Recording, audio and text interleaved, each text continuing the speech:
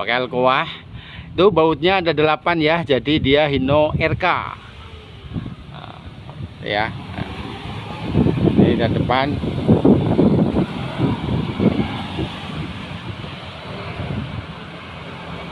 Jalan ini cukup lumayan rame ya lalu lintasnya, padahal ini pun jalan masuk ke kecamatan mungkin ya, karena di Yogyakarta pun ya saya sedikit-sedikit paham.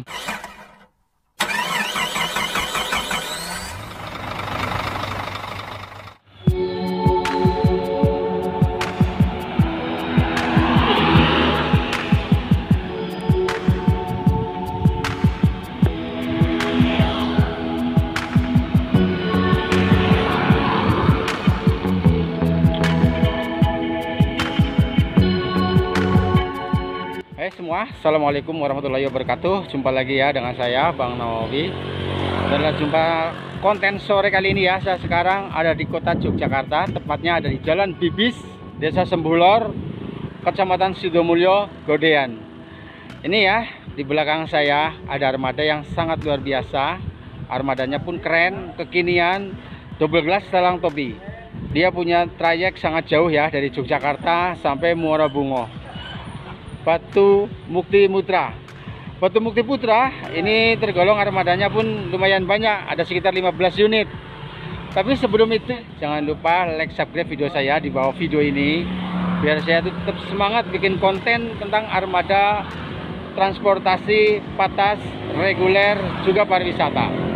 Yuk ikut terus video saya seperti apa tentang armada dari PO Batu Mukti Putra yang ada di Godean, Yogyakarta. Memang di garasi sekarang ada 2 unit yang lagi parkir.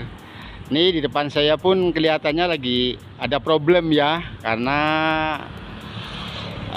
di depan lampunya pun nggak ada, bempernya dilepas. Ya mungkin ada kerusakan apa nggak tahu. Nanti kita bisa lihat ya seperti apa. Ini armada dari PO Batu Mukti Putra ini. Ini tergolong perusahaan yang cukup besar ya, karena dia punya trayek dari Jambi, Muara Bungo, Yogyakarta. Premium cost jet bus. Dia dibalut pakai diputro bersasis Hino RK.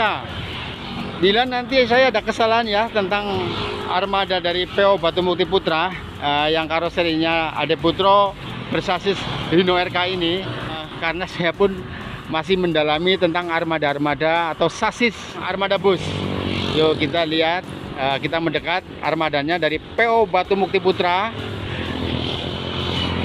yang lumayan keren, pakai JB3 Veiger. Nggak tahu ya ini tahunnya tahun berapa, tapi lihat depannya bempernya nih dilepas ya, juga lampunya mungkin ada kerusakan apa atau gimana saya nggak tahu. Yuk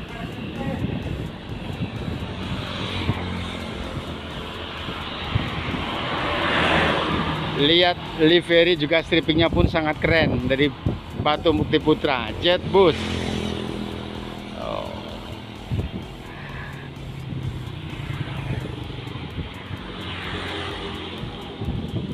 Di sebelah sini pun ada juga. Ini lagi lebih keren lagi, dia Veiger sekali kalau dia JB3 Veiger. Ini bisa lihat ke sini armadanya. Hari ini saya tuh datang ke garasi. Ini ada 2 unit. Katanya lainnya semua lagi operasi pergi ke luar Jawa, karena dia punya trayek sampai Jambi, Muara Bungo, juga Yogyakarta. Ini ada julukan King Berry. Wih, mantap banget ini armadanya. Dia punya nomor polisi H1049BW. Ini lampunya lampu dari JB3 Veiger ya, yang sangat keren.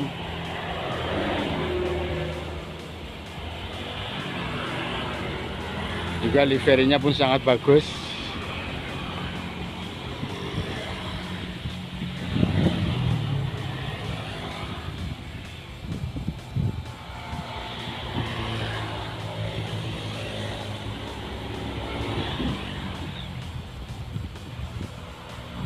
Batu Mukti Putra dia ada di Jalan Bibis, Situ mulu ya, Sleman, Yogyakarta. Yuk kita lihat ke belakang JB3.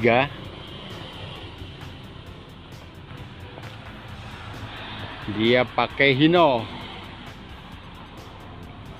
Wih, mantap ini armada. Lihat peleknya udah pakai Alcoa ya.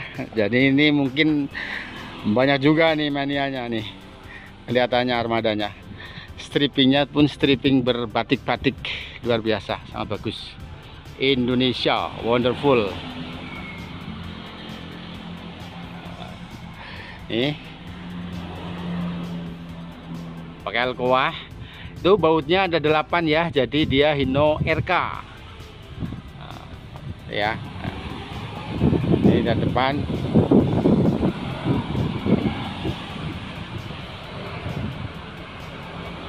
Jalan ini cukup lumayan rame ya lalu lintasnya, padahal ini pun jalan masuk ke kecamatan mungkin ya, karena di Yogyakarta pun ya saya sedikit-sedikit paham.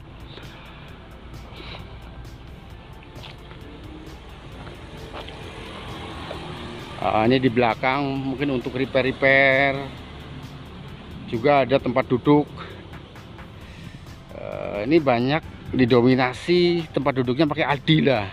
Lihat sebelah sana pun Aldila juga.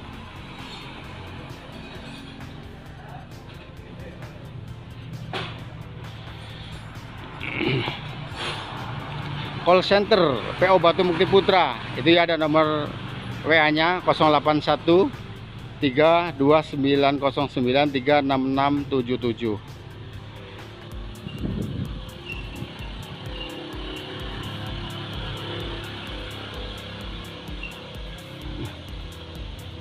Ini yang satu.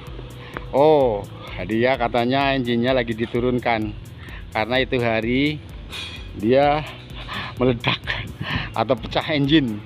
Nah, dia lagi turun mesin.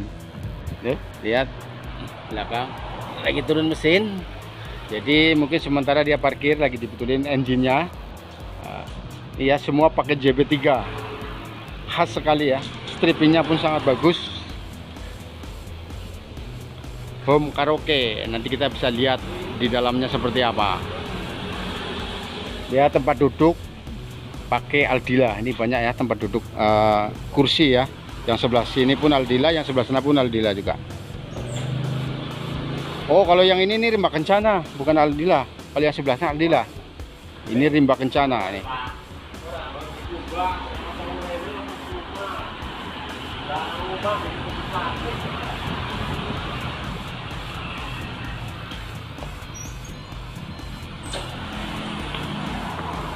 Yuk kita lihat seperti apa interiornya dari PO Batu Mukti Putra.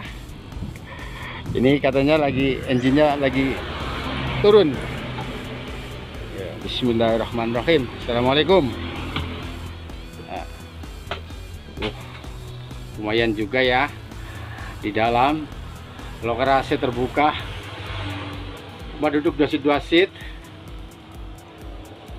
Dibalut pakai blustru biru kolaborasi warna ungu. Jadi suasananya pun ya begitu damai di dalam. Nah, ini ya tempat duduk. Ini kemudi palang 2 Hino RN, Hino RK, bukan Hino RN, maaf ya. Nah, juga speedometer masih bagus. Dashboard JB3. Interiornya pun sangat lumayan lah. Ya standar lah dari Ade Putra JB3 seperti ini. Ya, kalau lihat di dalamnya ini memang interior JB3 belum Viger, tapi kalau lihat dari sendangnya itu sudah Viger. Ya mungkin ini sendangnya sendang rombak body ya, jadi suasananya seperti JB3, luar biasa.